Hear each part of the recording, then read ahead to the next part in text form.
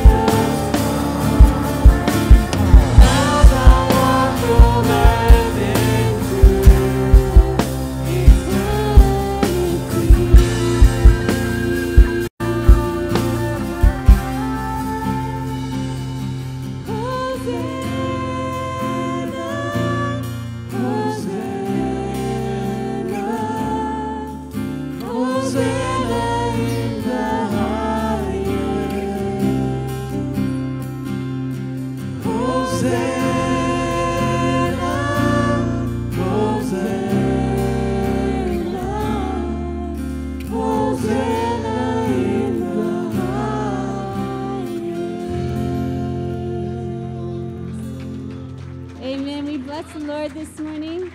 We thank Him, Lord. And you guys can be seated this morning. Amen.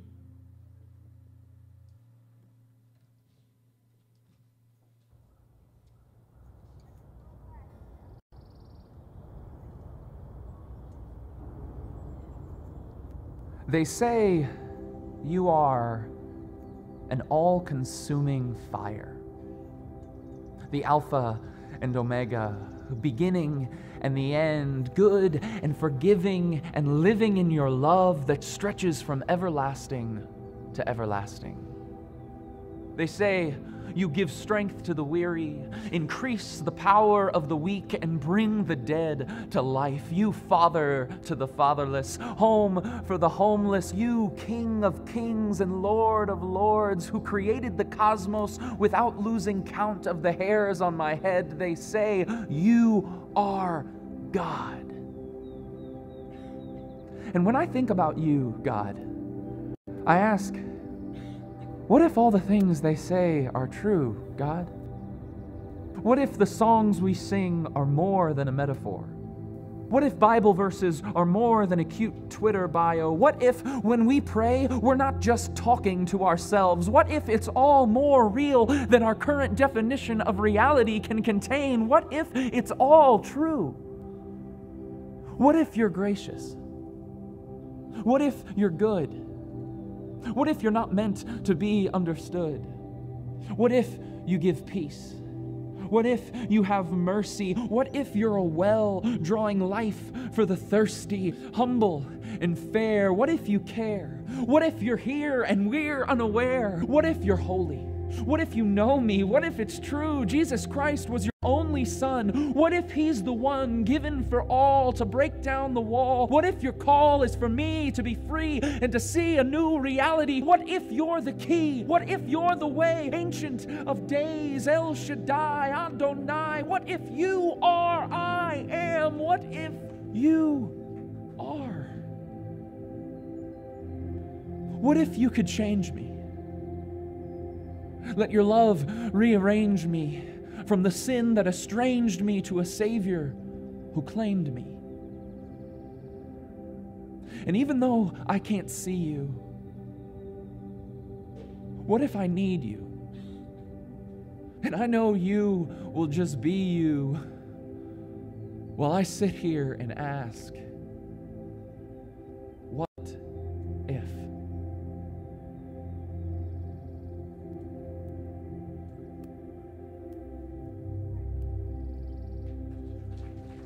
What if? Believing that God, we're here, believing that God is the truth. Amen? Amen. Well, we're so glad you're here today. I don't know exactly what your need may be this morning, but before we go any further, I want to pray for your needs. I believe that we serve a mighty God who cares for us. He cares for you. And you may not think so at times. You may think that it's not maybe possible that He could think about you, but you're not a number. You're a person, and He knows your needs. He knows exactly what you need. And you know, one of the things that we need to do is be able to lift each other up in prayer. I need people to pray for me. And believe it or not, you need people to pray for you. If there's anybody here that says, Pastor, I need prayer, all you're going to do is I want you to raise your hand because we want to pray for you. We don't need to know what's wrong, but all over this place, I want to show, there you go, there you go. It may not be, there you go. Now, here's what I want you to do. Is where you are, I want you to bow your heads, and I want you to go to the Lord in prayer. As I pray for you, I want you to believe, just like what this video was showing. What if it's true? What if He would answer you today? What if He would answer you? I want to pray for you. Father, every single person that's in this place today, not only here, but those that are watching us through online, there is a special need. They raised their hand all over this auditorium. There is a special need in their life. God, they've been crying for you to answer them. Some maybe a whole month, weeks, days. And they've come to the place believing that, God, what if you were to answer their prayer? What if you were to be able to do the miracle that they've been asking for? What if, Lord, if the Word of God says for us to believe in you that it would be true? Let your will be done. I don't know their needs. I don't know whether it be a physical need. It may be an emotional need. It may be a financial need. Whatever need it may be, God, we come to you as a family. Father, I thank you and I praise you. We hand it over to you that, God, that you begin to do a miracle, that you begin to do what is right, for we honor you today. Now I want all over this place, I want you to start thanking the Lord and believing that He's answered your prayer by faith. By faith, begin to say, God, I've been praying for you and I thank you. Thank you, God, for supplying our needs. Thank you, Father, because you've already provided the finances that we need. Father, I thank you because you've provided the healing that we need. I thank you that, God, because we've been seeking joy and peace in our lives. Thank you because you've already provided this. Lord, that by the time the service is over, everything's going to be taken care of because I trust in you. That all those chains that have bound us no longer have us captive. But God, we surrender everything to you. To God be all the glory. To God be all the glory. To God be all the glory. To God be all the glory. Oh, for we honor you today and we give you glory. If you believe that God has answered your prayer, give the Lord a hand clap of praise and worship and believe that God, you have been faithful. Hallelujah. God has been good. Amen. Praise the Lord. Well, before you get seated, but you're already seated, do me a favor. Would you stand and would you just kind of go around and greet somebody and just give you an opportunity to be able to greet just someone? Would you greet somebody?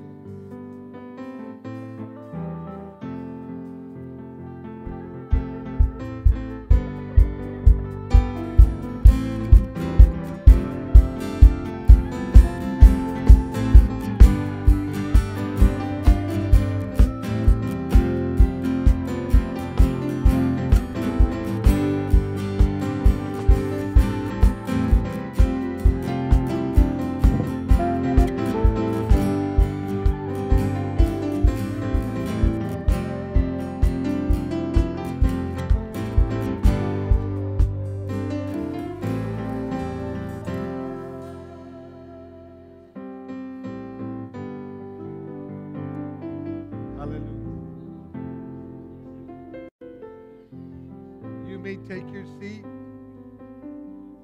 Well, we're going to do something special this morning. We have a baby dedication. Amen. And I'm going to ask the parents if they would come. And if they would come, parents of our casa. Amen.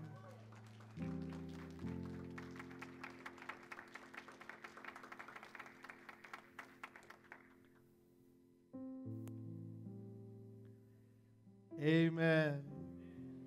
You just stand right here. Well, just come on up. Come on up right here. Praise the Lord. God bless you. Hi, little one. God bless you, lady. Beautiful. You know, one of the greatest things as a pastor is dedicating children unto the Lord. And that's what we want to do today. Hallelujah. As we know that this is a gift from God, as a matter of fact, in Psalm 127:3 says, children are a gift from God, and they are His reward. The Lord has rewarded you with a beautiful child today. And what you're doing today is one of the greatest things that any parent could ever do, is be able to dedicate back to God. The Bible tells us in Scripture, and it gives us great examples of this. The Bible says that Hannah brought the baby Samuel to the temple to be dedicated to God. Mary brought Jesus to be presented to the Lord. And many children were brought to Jesus to be blessed by Jesus. Now, to you, congregation, I want to remind you that God ordained the family to be divine, or a divine institute, since the beginning of time. The children are the inheritance that God has entrusted to parents to care for. From here on out, the responsibility of the parents under God and society is to pray for their children. We today give witness that Jesus is Lord and King over our lives and the lives of our children and these children that are to be presented to the Lord. Now to you parents, yes, give her a microphone. She's singing already. But to you today is this. You must realize your responsibility you have to educate, to teach, to exhort your children in the fear and obedience of the Word of God. It does not stop here at the altar presenting this child to the Lord. Yet, it is the beginning of her journey. Now, I'm going to ask you some questions, and all you're going to do is respond, yes, we will. In front of all these witnesses, you're going to make a promise that you, as you dedicate this child, that this child is going to be guided in the journey and in the road where this child should go. Do you promise before this congregation and to the Lord that you will do your part as parents and that you take full responsibility to raise this child that belongs to God in the way that is pleasing to the Lord? Do you promise to teach this child to the fullest how to walk daily with God? Do you promise to instruct this child to know Christ as her Lord and Savior? Do you promise to be the best example in living a Christian life? Do you promise to present this child in solemn, sincere dedication? Do you promise to raise this child in the doctrine and in the teachings of the Word of God? And do you promise to raise this child in the ways of the Lord? For as much as you have promised before God and this congregation to dedicate this child to God, and you have affirmed this with your own words, I exhort you to dedicate yourselves to this sacred obligation with wisdom, perseverance, and holy devotion. Today we present this child to the Lord. Amen.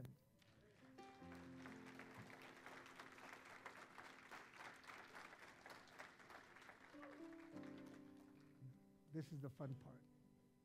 Come on. Isn't she great?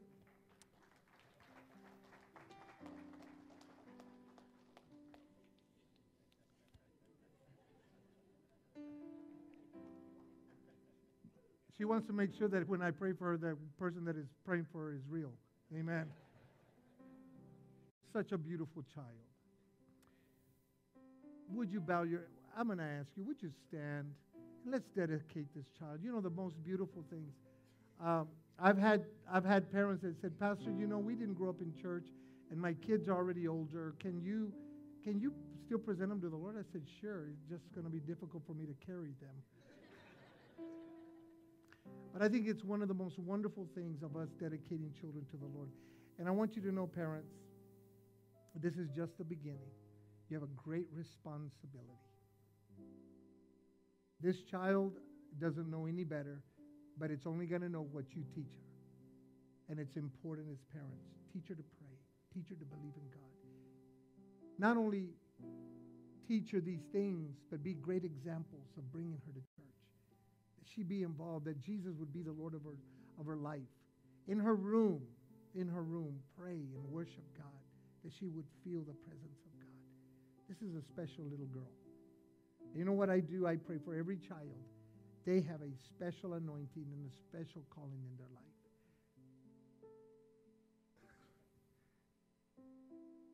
You want to stay with me, huh? Let's pray. Let's pray. Father, I am so grateful for this beautiful little child.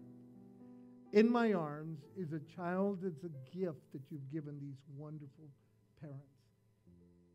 Lord, it is an honor for me to be able to dedicate this beautiful child to you. And Lord, I just ask of you this very moment that you would be able to place your hand of protection over this child. That, Lord, as she dedicated to you, that God, no harm come to her. whether it be physical, whether it be emotional, whether it be spiritual, whether it be mental, that you would place your hand upon her life. Lord, help her to grow up to be a child that would fear you. I pray for the parents, Lord, that they would be able to be that example, that the promises that they made, it wasn't just words, but that they would keep their promise. And Father, we just pray right now that you would do a miracle in this family. We dedicate this beautiful child to you. In the name of Jesus, we dedicate our Akaza, Dana, Dorcas to you. In Jesus' name we pray. Amen.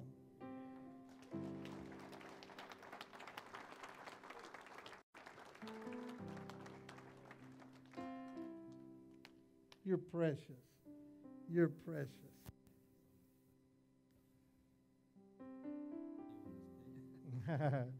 Thank you.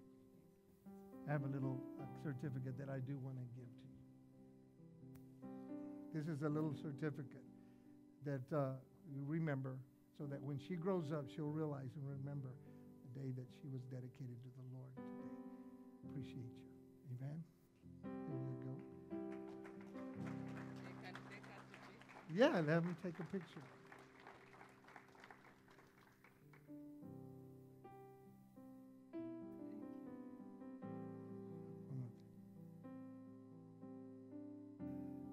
God bless you. Amen.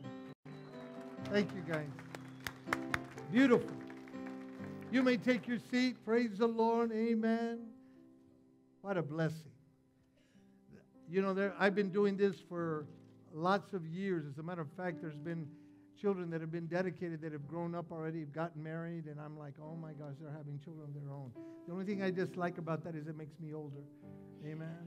Hallelujah. Aren't you glad you're in the house of the Lord today? Amen. Amen. Well, we're gonna ask the ushers if they would come. We're going to prepare to give to the Lord. But prior to that, I just want to make some quick announcements. If you have not gone out to vote, I don't think you can vote now. I think you've got to wait till Tuesday. I think they've closed the early voting. But look, I want to challenge you.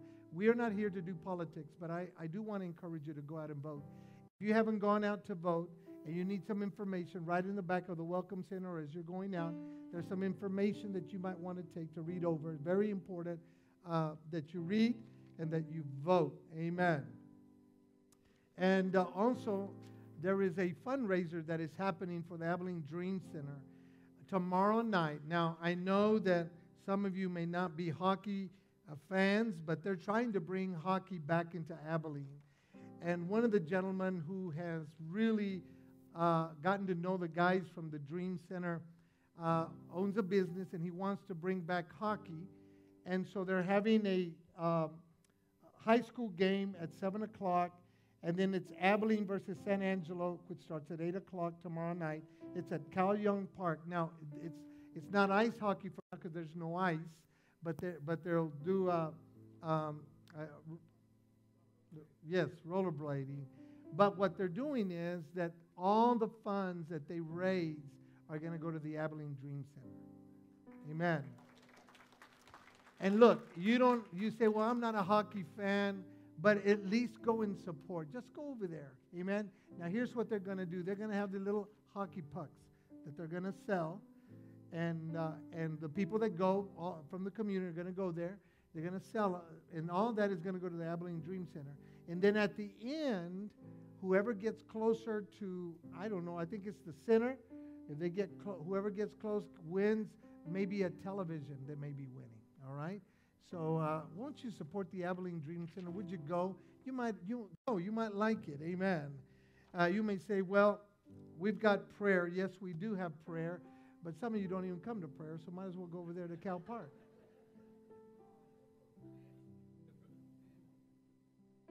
You laugh because you know what I'm talking about. Amen. So since I don't come to prayer, I'll be at Cal Park. Amen. No, I'm just kidding.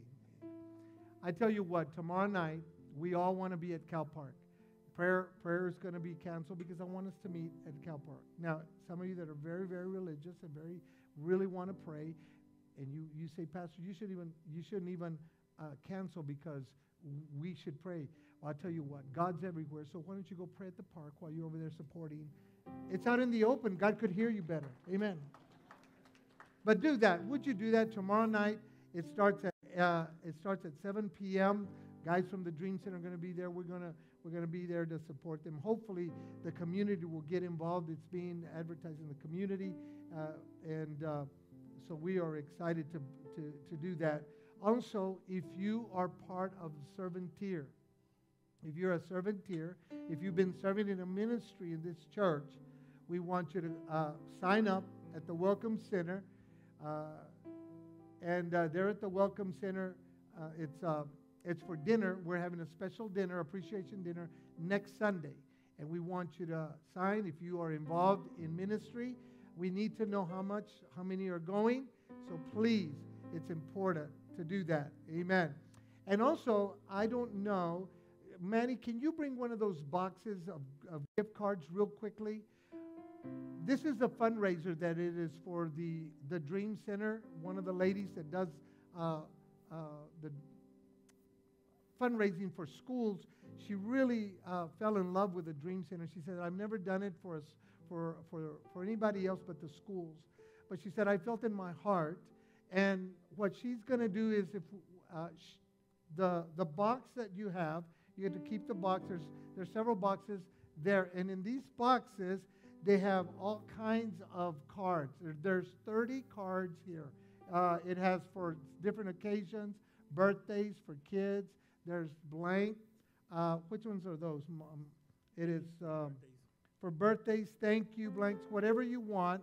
And there's 30 of them, so it's $30 a box. You can keep it, and all the monies is going to go, and she's going to give a percentage back to the Dream Center. And so if you are interested, they're going to be at the very back at the Welcome Center. We'll have somebody over there, and what you do is you look at them, you order them, and she's willing to do that for the Dream Center. So would you support the Abilene Dream Center? We are in very, very much need, and you would do that. Okay? All right? Say amen. Now that we got all of the unspiritual things, now we're going to get back to the spiritual. Hallelujah. Amen. I want you to go with me to Exodus chapter 35. In Exodus chapter 35, I want to read a scripture.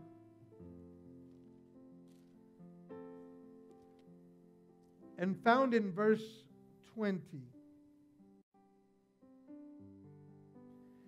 Now, God had given instructions to Moses to be able to build the tabernacle. But how many of you know that without building something, you need finances to build it? Amen? Now, here's the thing.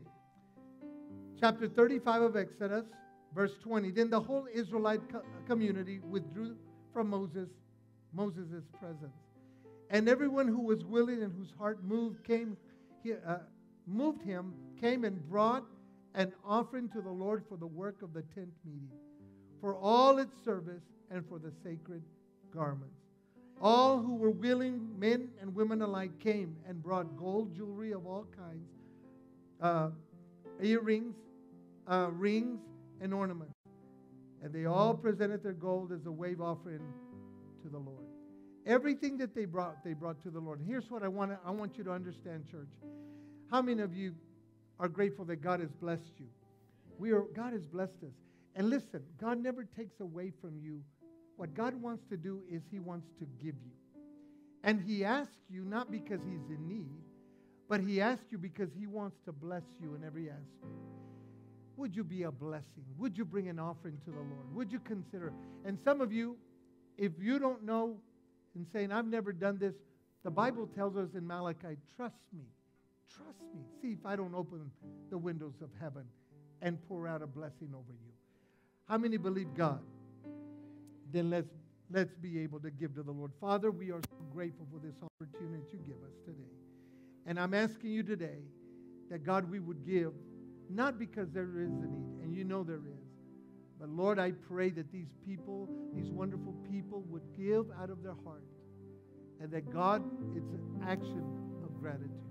And I thank you. In Jesus' name we pray. Amen. Amen. Would you bless the Lord this morning?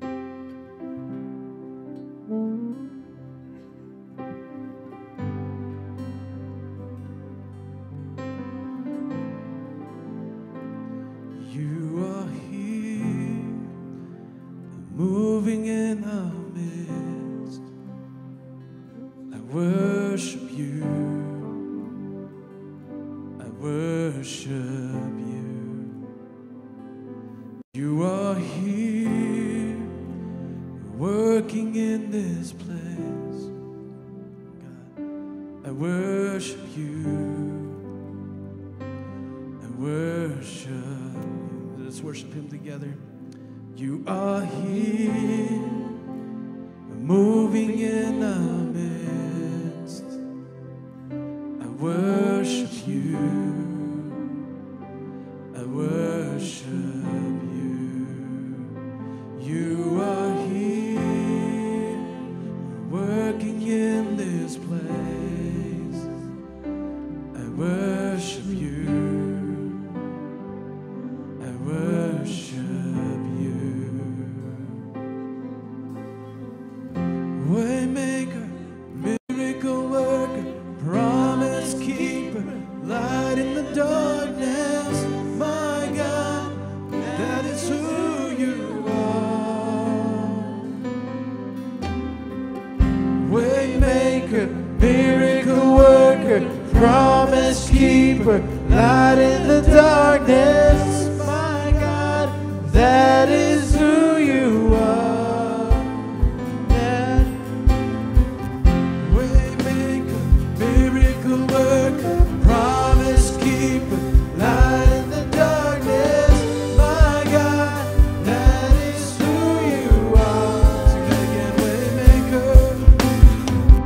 Waymaker, miracle worker, promise keeper, light in the darkness. My God, that is who you are. That is who you are. That is who you are. That is who you are. That is who you are. You are here, touching every heart. I worship you. I worship. There where you're at, just lift up your hands and worship.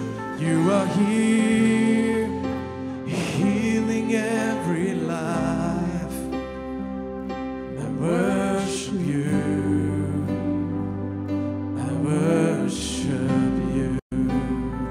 We declare that he's a waymaker, miracle worker, promise keeper, light in the darkness. My God, that is who you are.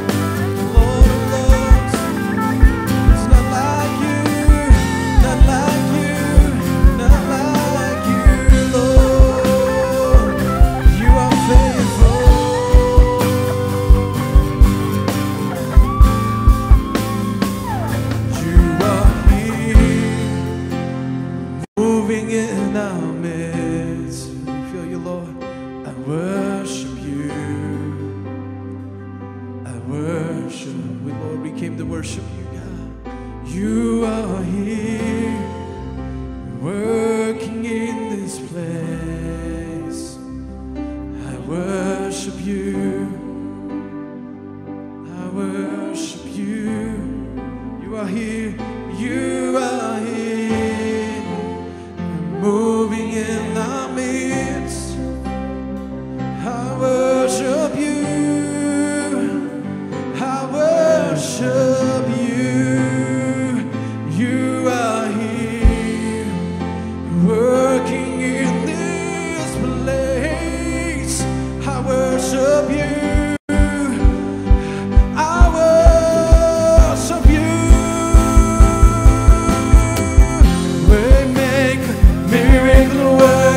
Promise keeper, light in the darkness, my God, that is who you are. Oh, waymaker, miracle worker, promise keeper, light in the darkness, my God, that is who you are. Waymaker, miracle worker, promise keeper, light in the darkness, my God, that is who you are. That is who you are. That is who you are. That is who you are. That is who you are. You're my God. That is who you are. That is who you are. That is who you are. That is who you are.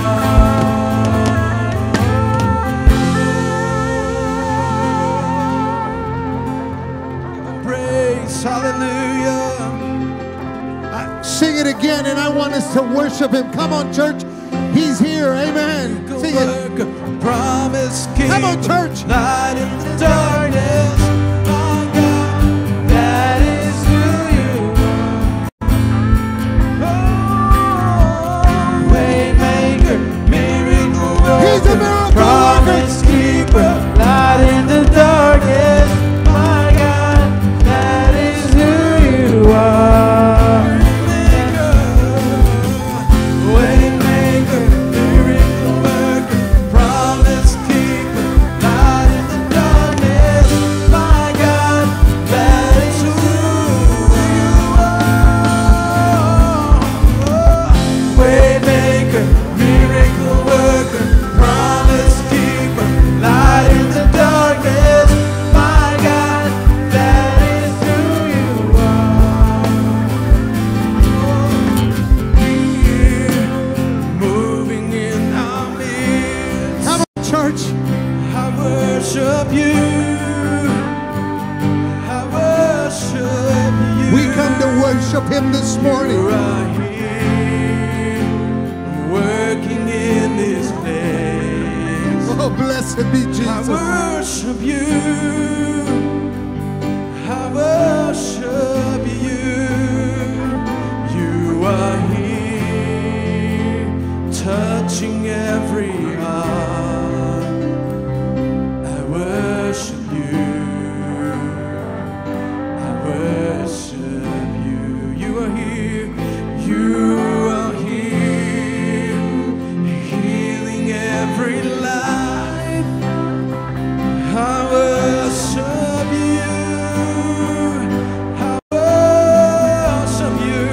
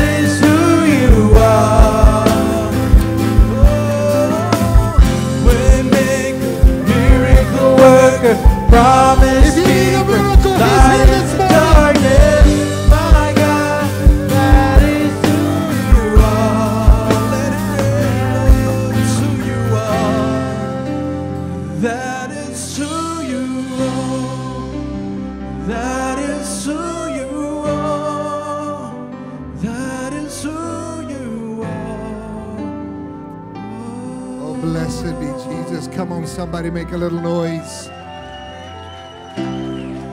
Thank you, Father. That's who you are. It's kind of like that video that was saying, what if it was true? What if it was God? What if God really, whatever the word said is true? And let me tell you, we have nothing to lose, amen, but everything to gain. Somebody say amen. Praise the Lord. You may take your seat this morning. Wow. Beautiful, beautiful presence of the Lord. Amen. Well, I don't know about you, but I'm ready to get fed. Amen? Hallelujah. Thank you, musicians. Thank you, singers. Thank you.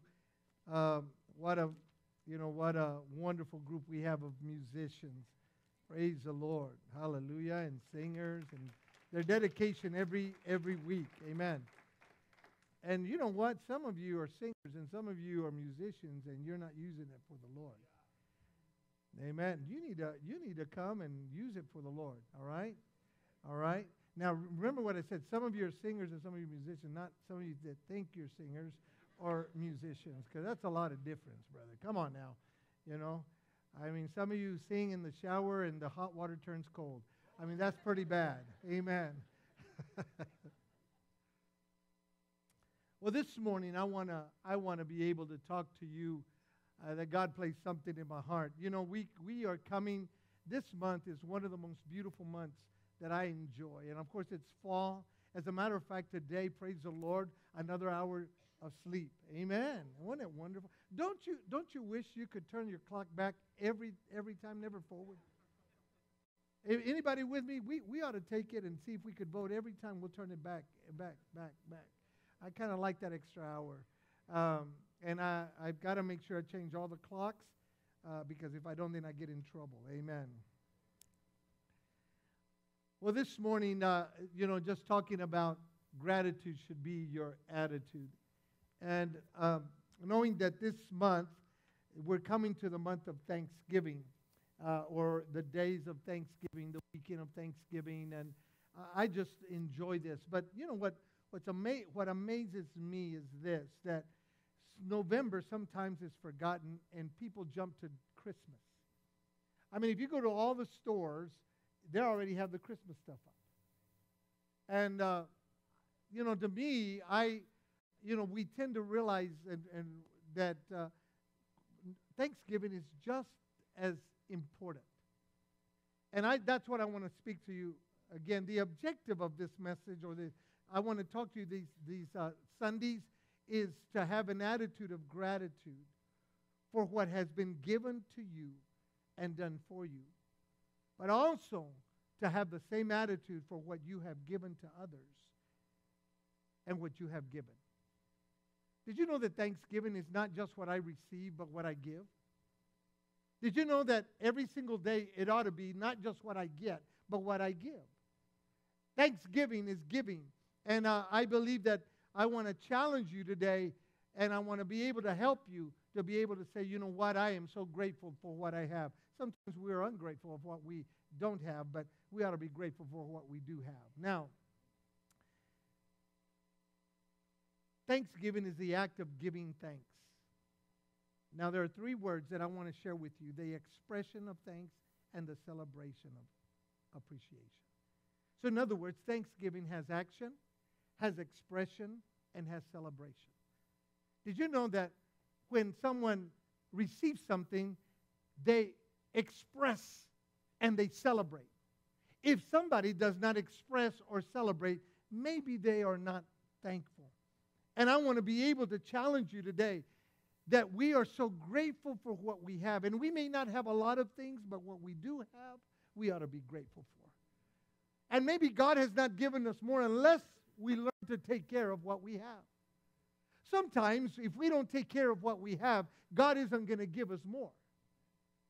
And we think about how God can give us more, and we pray for God to give us more. But God is trying to tell us this. God is trying to tell us you ought to be grateful for what you have. Amen. Now, there's another attitude that I kind of want to talk about. But before we get into that, it says gratitude should be your attitude. Go with me to Matthew chapter 18.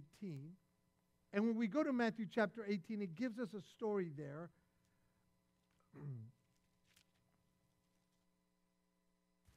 And it is a story, the parable of the unmerciful, unforgiving servant. Now, when you have that gratitude, or when you have that attitude of gratitude, you will always say thank you. You will always be a person that will say thank you to people. Thank you, thank you, thank you, thank you. That ought to be every part of our lives, every single day.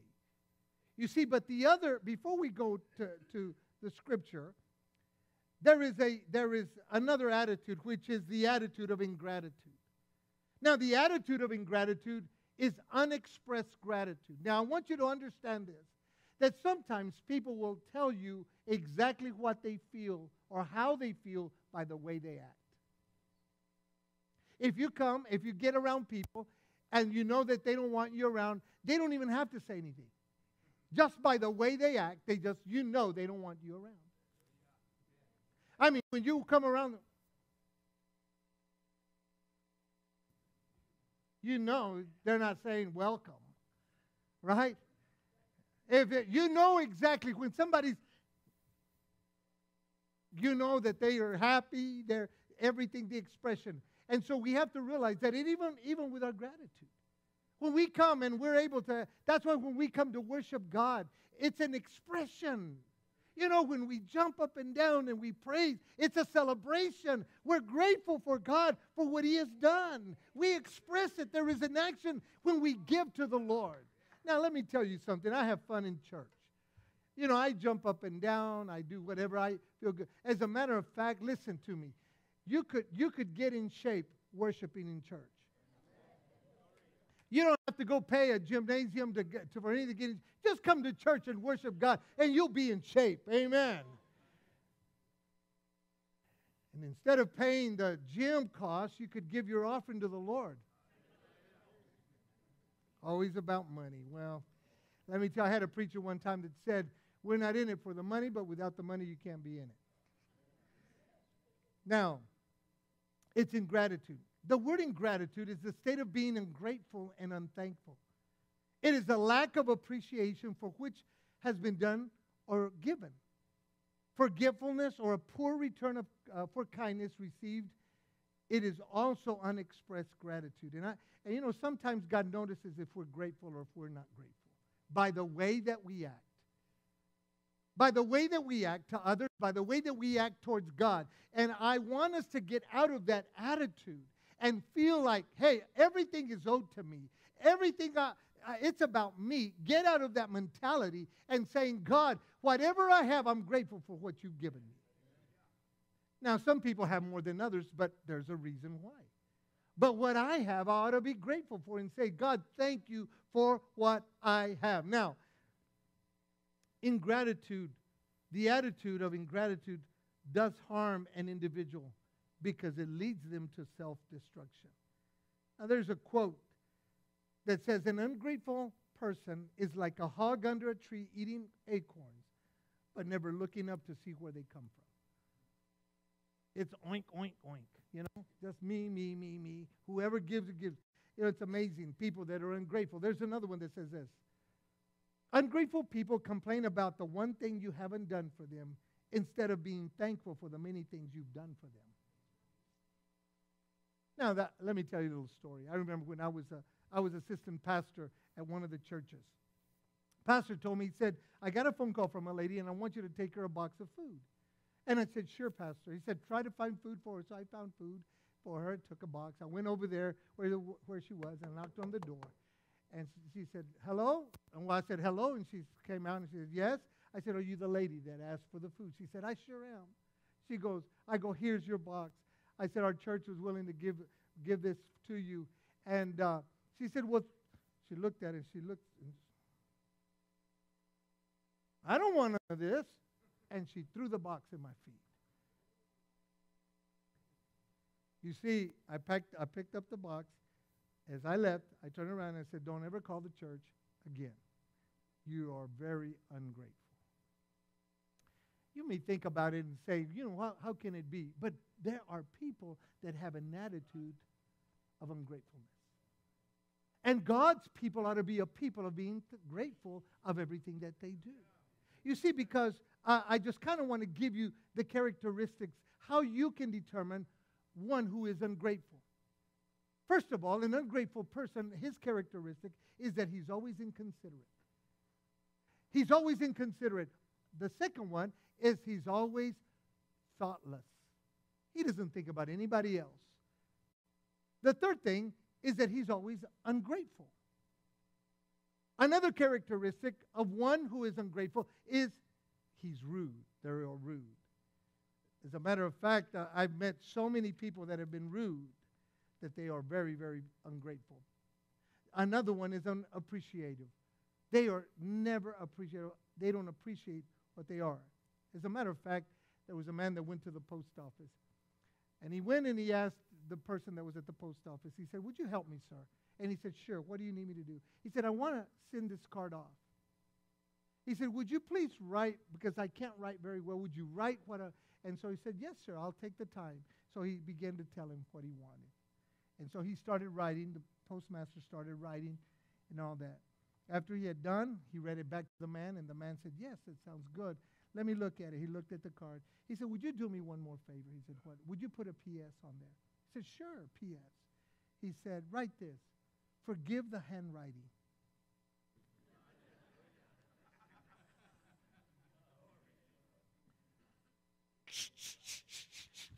Not really, it doesn't say that. But you know what? You find even the smallest things, people are ungrateful. I don't know if you know anybody. Now, I don't want you looking around. But I don't know if you know anybody that is ungrateful. And God is trying to teach us to be a people of having an attitude of gratitude. You see, because of the fact that that's the way that Jesus was. Did you know that God dislikes and he even punishes those who are ungrateful? Let me give you a good example. Israel was constantly crying to God. They wanted help. They wanted to get out of their misery of being enslaved. One day, God answers their prayer, sends a man to get them out of Egypt. When they go out into the desert, it's not the most prettiest place, but he got them out of slavery, taking them to the promised land. But in those times, they could have made it to the promised land possibly in 3 months. But it took them a long time because they were constantly complaining and murmuring about everything that they had. As a matter of fact, they would ask where they're going to get fed, what water, they need water, the water's bitter, you brought us out here to kill us, I want to go back to Egypt. I mean, everything was a complaining to them. And did you know that everyone from that generation never made it, only 2 made it to the promised land? You see, God is not interested in those that are ungrateful, but he is interested in those that are grateful. You see, it's the attitude of ingratitude that gets people in trouble. Now, go with me to Matthew chapter 18. Now, when we come to this, it says,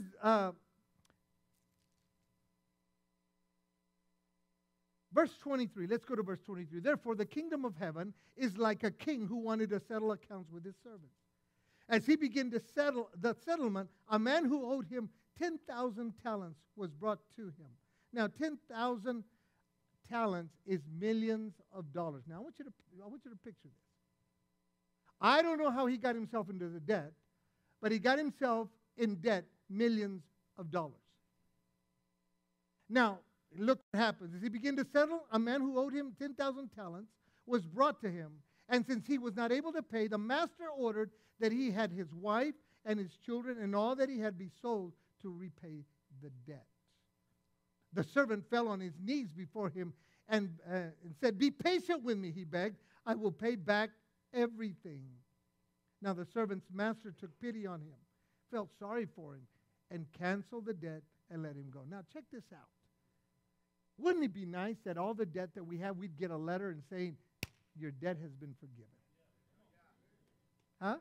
That debt that you've had, wouldn't it be wonderful that they would just call you up and say, "Mr. Pacino, we just have mercy on you and pity. You don't have to pay it back." I'd say, "Oh, praise God, hallelujah." Or am I the only one? Me and Manny, amen, are the only ones. We must be the only ones in debt. But you realize what's going on here. All of a sudden, he owes him money, and he comes and he begs the king, and he says, please be patient with me, I'll pay it back. And I believe that the king, with all his heart, looks at his family, looks at everything that was going on, and he realized, here's what I ought to do. I'm going to forgive you of everything. And lets him go.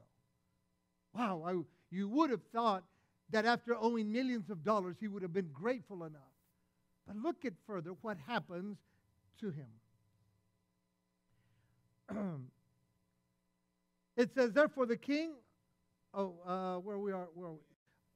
Thank you. But when the servant went out, he found one of the fellow servants who owed him 100 denarii. That's a few $100 or so. Now check it out. He grabbed him and began to choke him and said, pay back what you owe me, he demanded. His fellow servant fell on his knees and begged him, be patient with me and I will pay you back. Now, that sounds familiar, doesn't it? And then he says, but he refused. Instead, he went off and had the man thrown in prison until he could pay the debt. Now, what a different story. If I owe, I want everyone to forgive me. But if someone owes me because I'm entitled, that's an ungrateful person, feeling like people owe me. And so he says, because you owe me, and he begs and he says, let me pay you back. He says, give me a chance. He says, no, and he puts him in jail. Now, here's what happens. When the servants saw what had happened, they were greatly distressed and went and told their master everything that had happened. Then the master called the servant in. You wicked servant. You are a wicked, ungrateful person. I canceled all your debt of yours because you begged me. Shouldn't you have had mercy on your fellow servant just as I had on you? I did it to you.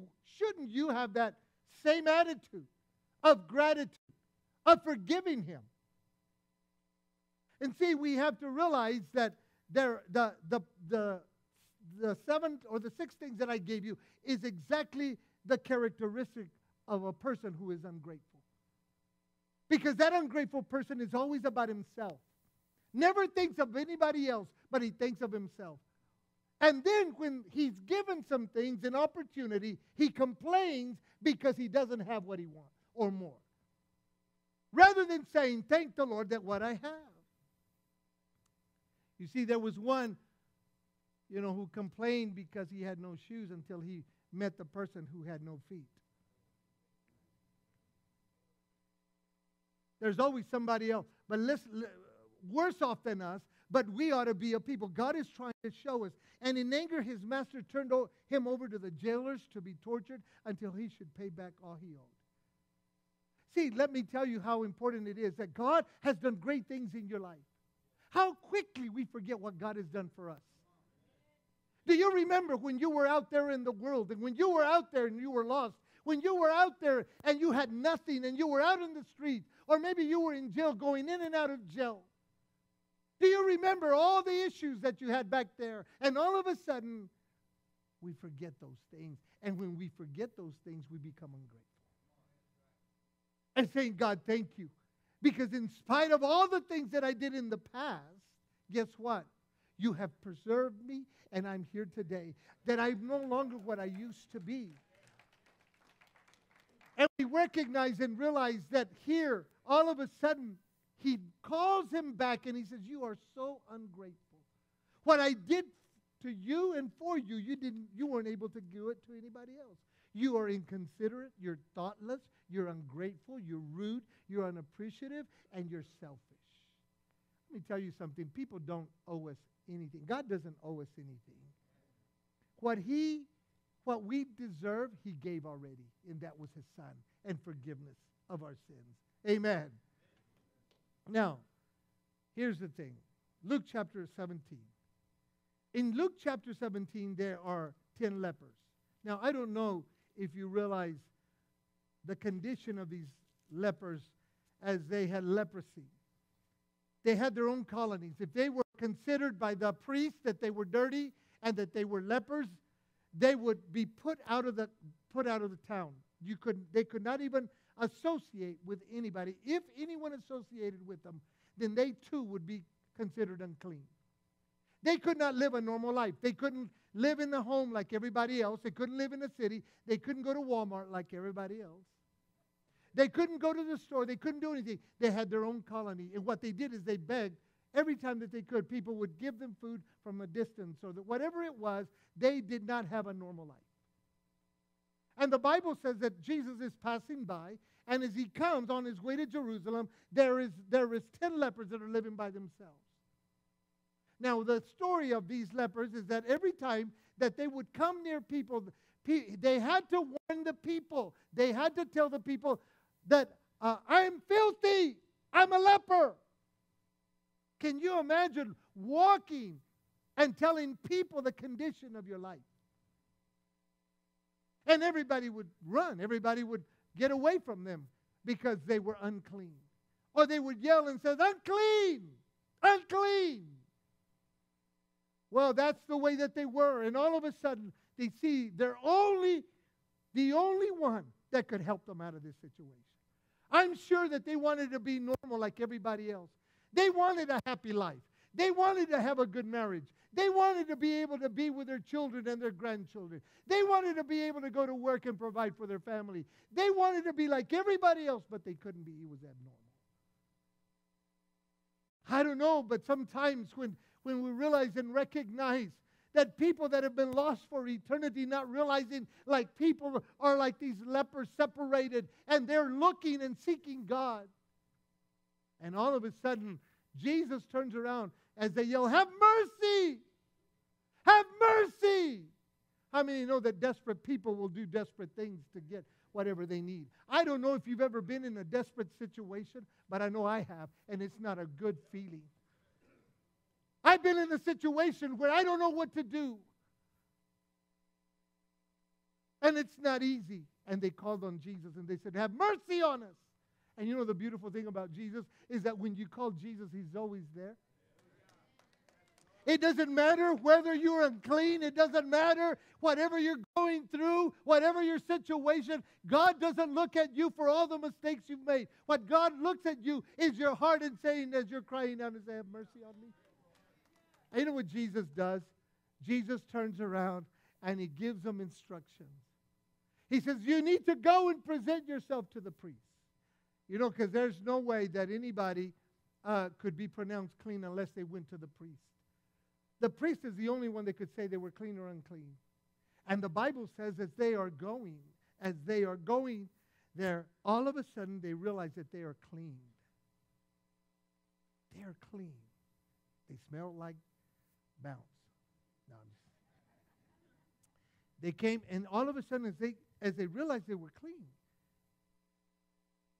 they didn't even reach the priest. They didn't even as they were going, there was a cleansing in their bodies. And the Bible says that one realized what had happened. One realized that, began to remember of what they came from to what Jesus had done right then and there. And what happens is that all of a sudden as he looks at his body, he sees the cleansing in his body, and he turns around and he runs back to Jesus. The Bible says that he gets and he bows down and begins to glorify God and give Jesus thanks. You know what? Jesus sees that. He's a foreigner. Isn't it amazing that sometimes we that have been in church for a long time seem to take things for granted? We've been in church a long time. We just take it for granted. And when someone comes to the altar for the very first time and realizes that it's happy, they look at it and say it's the most precious thing. We don't pray the way we used to. We don't really think serving God is, now we can make our choices of whatever we want. But when he came to Jesus, it was something new that he had been asking for. And Jesus began to ask the question, were there not 10? Were they not 10? Where are the other 9? What happened to the other 9? Only one, a foreigner, comes back to realize, to be grateful of what had happened. And it's so funny that we want God to do a miracle, but it goes back to people that are ungrateful. There's so many people that pray they want God to do a miracle, God to change their life, God to do something. And the moment that God does it, you never see them again.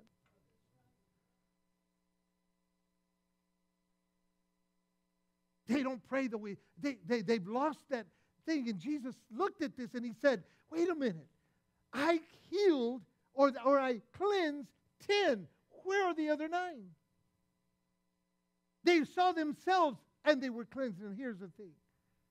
The Bible says that he looks at him and he says, your faith has healed you. Now I want you to understand the difference. The other guys, everyone was cleansed. Everyone was cleansed. But not everybody was healed. There are times that we come to Jesus every single day of our life, and the Lord does a miracle in our lives. But because we are not that committed and we go back doing the same thing, we're not really healed. And if you begin to study the lepers, and a lot of these lepers, they would lose body parts. And when the Lord Jesus cleansed them, maybe that disease stopped. And they saw that they no longer had the disease, but whatever body parts were missing, they were missing. But when the gentleman that came back to the feet of Jesus and said, thank you for what you've done, Jesus said, you've not only been cleansed, but you've been healed. Now let me tell you about the healing. I don't know, the Bible doesn't say, but God is a God of healing. I believe that if he lost any parts, they begin to grow back. How many of you know that if he had lost a finger due to the sickness, that he began to be healed completely and his finger would grow out? And say, well, brother, that is crazy. It doesn't really say. No, it doesn't really say. But I know what kind of God we serve. You see, when God heals, he heals. And he gives you complete healing in your life. God wants to do that this morning to your life. And they said, where are the other ungrateful 9? It sounds like a band, doesn't it? The Ungrateful 9. Starring tonight, the Ungrateful 9. Where are they? Where are they? They forget Jesus. Those are people that are inconsiderate, that are unappreciative. But I want to tell you something here. The Lord wants you to change and have that gratitude or that attitude of gratitude. This attitude of gratitude is about being considerate. Be considerate of what people do for you. Be attentive. Be interested in what people do for you. Be grateful for what they do for you. Be grateful for what God does in your life. Be kind to people. You know, one of the greatest things, and I want to take time to tell you how much I appreciated last week. We had such a great time. And you know what I really enjoyed about everything? I enjoyed because every single people came after service and said things, but they said good things about me. Boy, that was a change.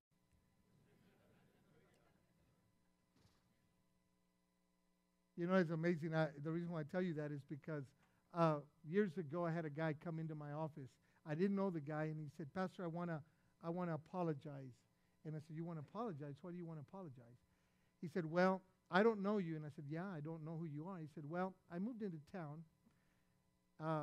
It's been about 6 months. I moved into town. I gathered together with some other people in town, and you were constantly the talk of the town or the talk of the conversation. And I said, what are you talking about? He said, oh, they just said how you were constantly, you know, this and constantly that, and you were always asking for money. You were money hungry, and you were doing all this and all this stuff, and you know, that I thought I was it because of the fact that what we had and all that. And he said, you know, praying one day, I learned to hate you without even knowing you. It's okay. I had a bat right next to me.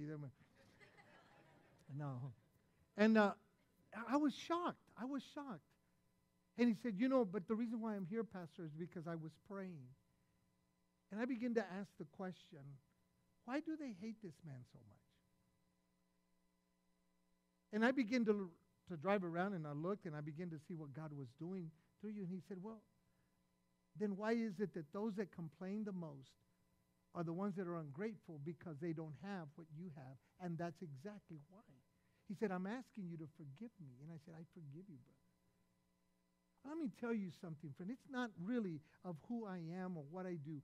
It's the fact that I want to live my life being grateful to God. And every single one of you that said word and that said things last week meant a lot to my wife and I. And I learned something. And I said it last Sunday, and I'm going to tell you again. You need to learn to tell people how much you appreciate them while they're alive. We wait until there's a casket right in front, and then we get up and say all these wonderful things about this person, and the guy doesn't or the girl doesn't know what's going on. It's right now that people need to hear how much you care for them, how much you love them, and how much you appreciate. Don't you be afraid to tell people how much you appreciate. Everyone here has a purpose in life. You need to let them know, I appreciate you. Mom, Dad, I appreciate you. Honey, I appreciate you. Babe, or however you call them, babe. You know, we won't go into other names. And yeah, in Spanish, it would be vieja and all this kind of stuff. I don't know why they tell them that, but you need to learn to appreciate people that you see constantly saying, you know what, I appreciate you. That's the spirit. That's the attitude of gratitude.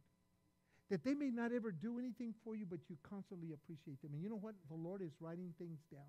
You would be the most happiest person of telling people how much you appreciate them. And here's what we're going to do today. I don't know how many of you, and I have felt in my heart, in just a few minutes, I want to pray for about 10 minutes. We'll be dismissed in just a few minutes. But where you are, I'm going to ask Brian if you would come, and I want you to bow your heads. And I want you to think about your life and where you've come from, and what God has done in your life. Are you really grateful? And if you are grateful, then maybe we need to repent and saying, God, forgive me because I have slacked off and I've been complaining about everything rather than being grateful for what I have and what you've given me. I have had to ask the Lord to forgive me because I've been too preoccupied with my own things. And I'm not being grateful. And I want that attitude of ingratitude to be taken away from my life. I want you to spend just a few minutes, and I want you to tell God, God, I want you to forgive me. I've complained about this. I've complained about the food. I've complained about the place. I complained this morning because of my parking. I complained because of this, and I want you to forgive me. I am so grateful. I am so grateful. I'm so thankful for my wife, my husband, my children, my grandchildren. I'm so grateful. I am so grateful, Father, for our church. I'm grateful because you're true, for your word. I'm so grateful for the life that you've given me. I'm so grateful, Lord, for this beautiful day. I'm so grateful, Lord, because you've always provided, protected, Lord. I'm so grateful not only of the things you've done, but I'm grateful for the things you are doing and the things that you're about to do. I'm grateful. Would you do that? Come on, church. You've got to take time to thank him and say, I'm so grateful.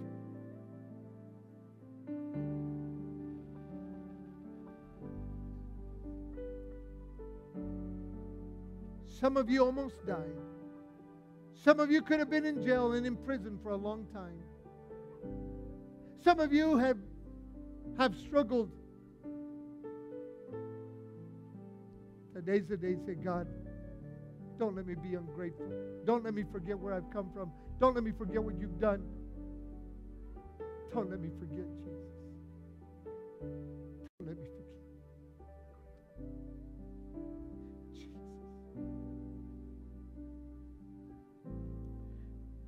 Now, as you're praying, I'm going to ask this question. Is there someone here today that says, Pastor, I need to change my life. I need Christ in my life. I've been so unhappy. I've been so ungrateful. Things have happened, Pastor, in my life that I've become angry. And I've become ungrateful. And some may say, I didn't even know that I was ungrateful, but I've been complaining, I've been bitter, I've been angry. But I want God to change my life. I want to have that attitude of gratitude.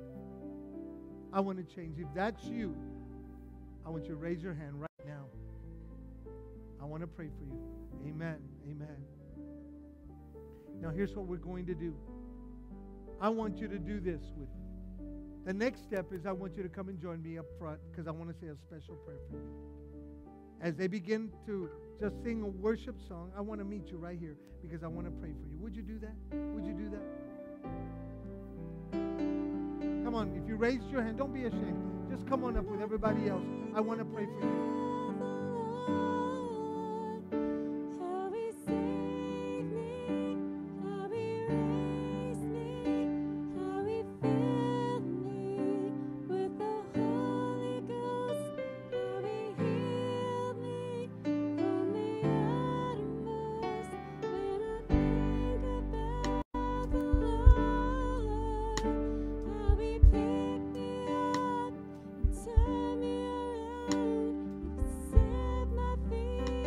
Everyone to look. I want you to look right up here. Sometimes we don't want to be ungrateful. But sometimes we judge ourselves in what we have because of what everybody else has. And because we see what everybody else has and I don't have it, I get upset and I become ungrateful. But here's what I want you to know. That every single one of you, God has given you what you have so that you're able to accomplish the purpose He has in your life. God will never give you more if you're not appreciative of what you have. We can't have others, or we can't, other things, I'm sorry. We can't have other things, or we can't have what we've desired in our hearts unless we take care of what we have. That's so valuable. And I don't know if there's anybody here that says, Pastor, I've never had Jesus in my life, but I want Jesus in my life. Is there anybody here? Everybody accepted Jesus because I want to lead you. Okay. Now here's what I want you to do. How are you feeling, sis? Yes. Okay.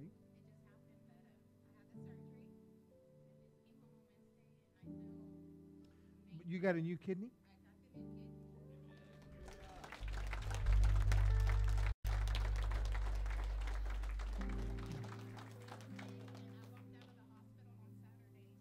Wow. Let me tell you about this young lady. For years, she has battled this. I've gone to see her at a hospital where it was more death than it was anything. But her attitude was always constantly believing in God. And because of that, I don't know the struggles and why God delayed it, but God never denied it. And we're going to pray that God continue to give you. Come on up here, sweetie. I know you can't. Come on. It's all right. You can hear my voice. I'm right here. Are you sure it's me? I love you. Love you too. Are you grateful to the Lord? Amen. Yes, every day. God is good. It's just not His time.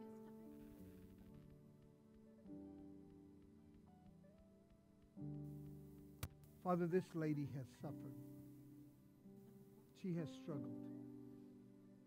And you've given her a new kidney. Now I pray, just like you said to that leper, I pray for healing. Complete healing. Remove those things that hindered her eyes. That your will be done. Take a deep breath. Receive.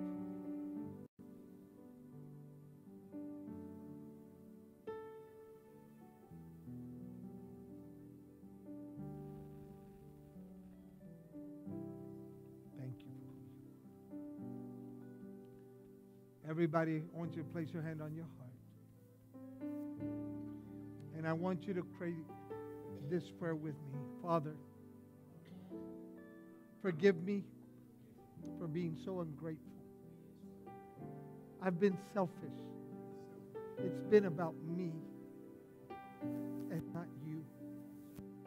Today, I repent of it. I'm truly grateful of what you've done for me and for what I have.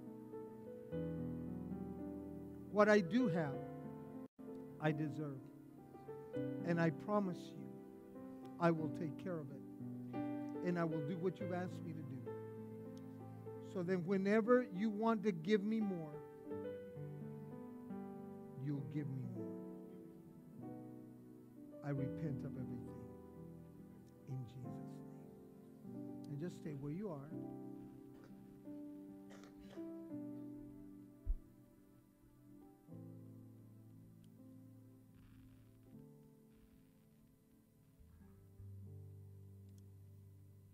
There's something that has happened to you. And I don't know who I'm speaking to, but there's something that has happened to you that has caused you to be very angry. You love God, but you struggle with this anger. You struggle every single day. As a matter of fact, you've been talking to the Lord about this anger. The Lord wants me to tell you today that He's heard your cry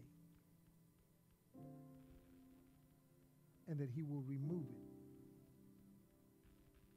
if you give Him thanks. Now, I don't know who that is, but I want to pray for you. You are constantly, it could be someone that is standing here or someone that's in the audience sitting, but you have struggled with this anger because of what has happened.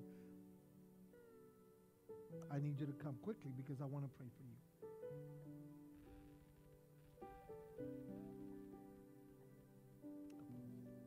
Wow.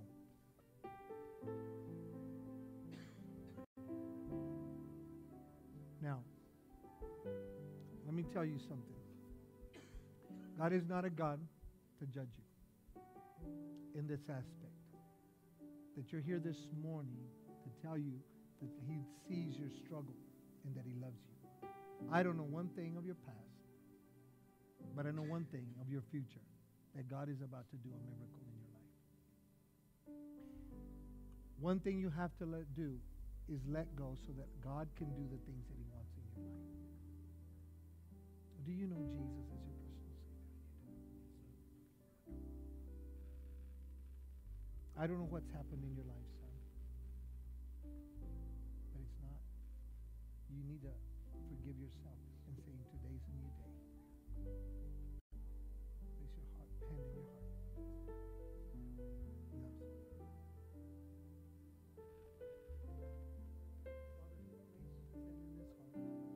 And all the things that have injured his